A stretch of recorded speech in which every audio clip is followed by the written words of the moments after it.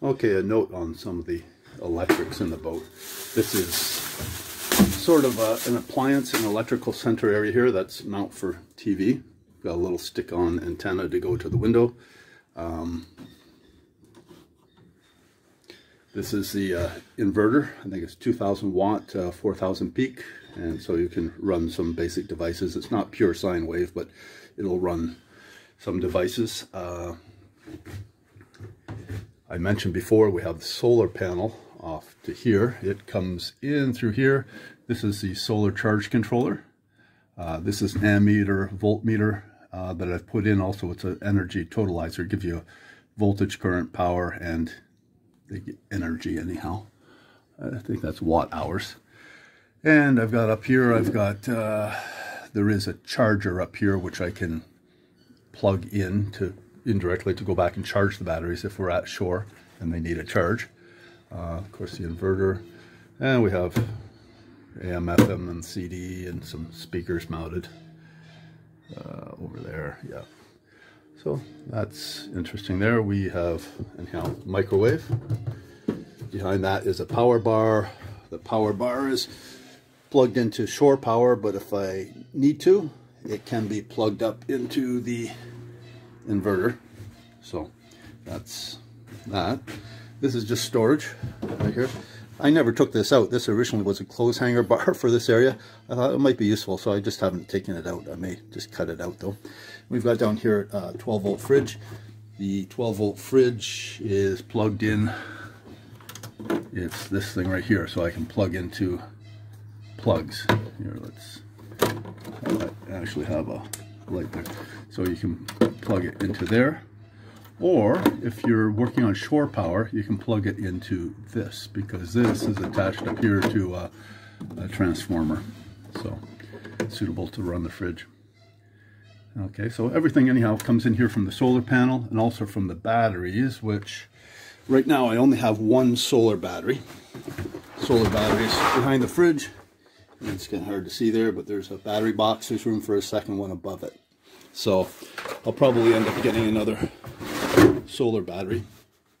The other battery, there's a number 2 gauge cable that runs here, and I've got some plastic conduit, and the other battery is actually down in under here.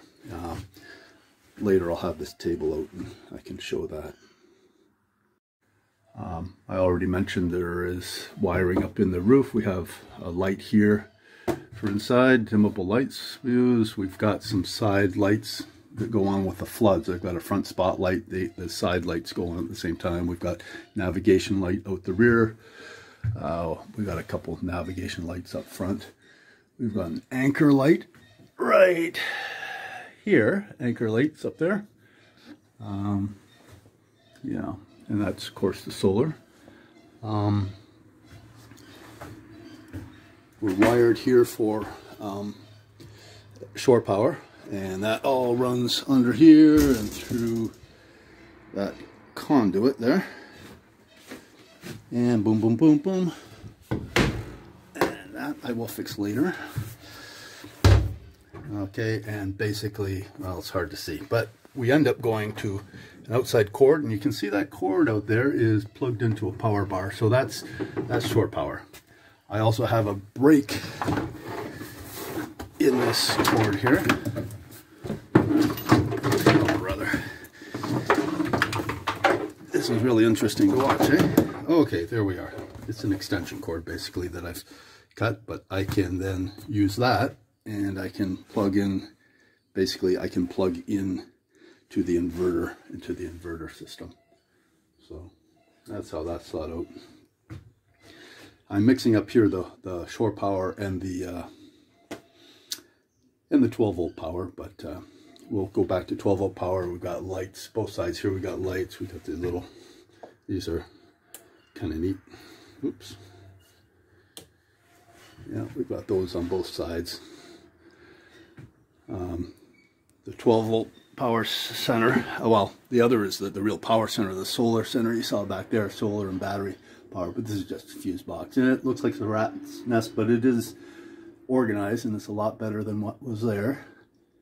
And it's all, I ended up going with a fuse system. I did buy breaker system, but it just didn't, I didn't have the flexibility, and this allows me. And basically I'm maxed out on that. I've got 10 fuse circuits, plus I've got, the pump is going to have its own fuse. I have to, that's back in the head. We do have a 12-volt system. We've got nav lights, and which light up that compass, and we got new hardware for the boat. There's just proof it works. Okay, and if you could see at the back, you would see the trailing white light.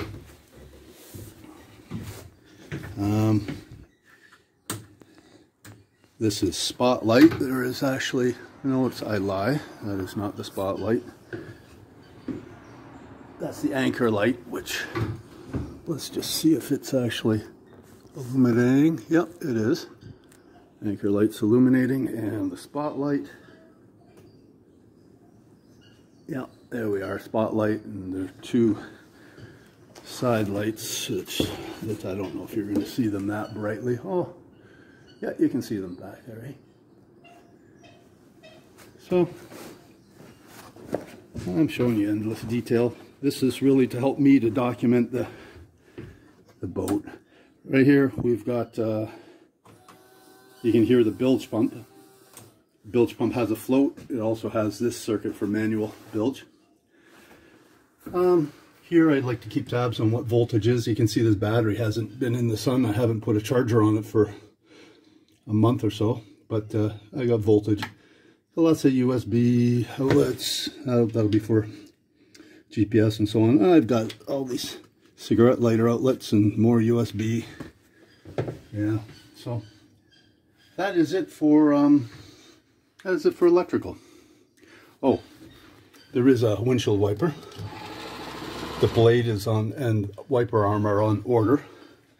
That's brand new. The old one was questionable.